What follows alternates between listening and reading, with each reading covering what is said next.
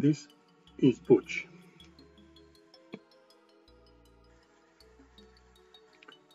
This is Butch's baby. Oswald Bear's Adventure, written by Diana Noonan, illustrated by Brian Pollard. Oswald Bear's Adventure. Maria and Amanda returned home feeling tired. They had walked through the forest path and home along the wide beach.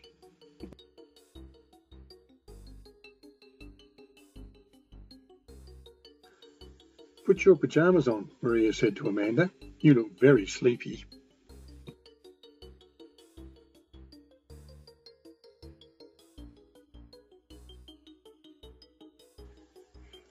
"Have you seen Oswald Bear?" Amanda asked, when Maria came in to kiss her goodnight. "He came on our walk," said Maria. "I remember him sitting on the seat with us at the end of the forest path.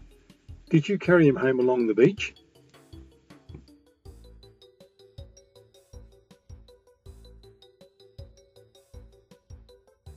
Amanda shook her head slowly. "No," she wailed with tears in her eyes. "I didn't. I must have left him on the seat. He'll be lonely."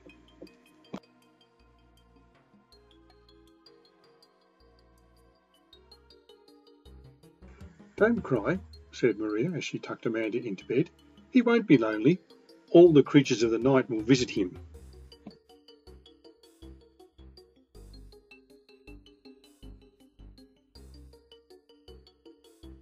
"The frogs will sing him lullabies."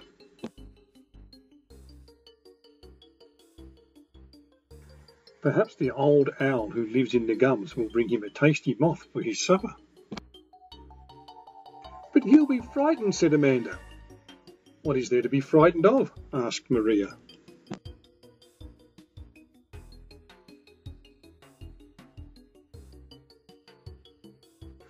"The rustling in the grass is only the little mouse hunting for seeds." "The hissing in the trees is only the possum whispering to her baby." "The tinkle on the water is the fish dancing under the moon." "The tiny lights beneath the ferns are the glowworms shining."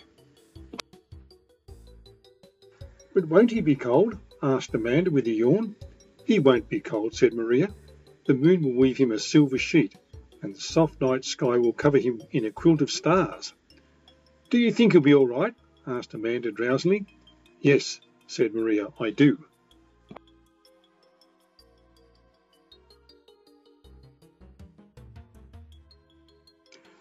And early in the morning, when Amanda and Maria walked to the edge of the forest path, they found Oswald Bear lying on the seat where they had left him.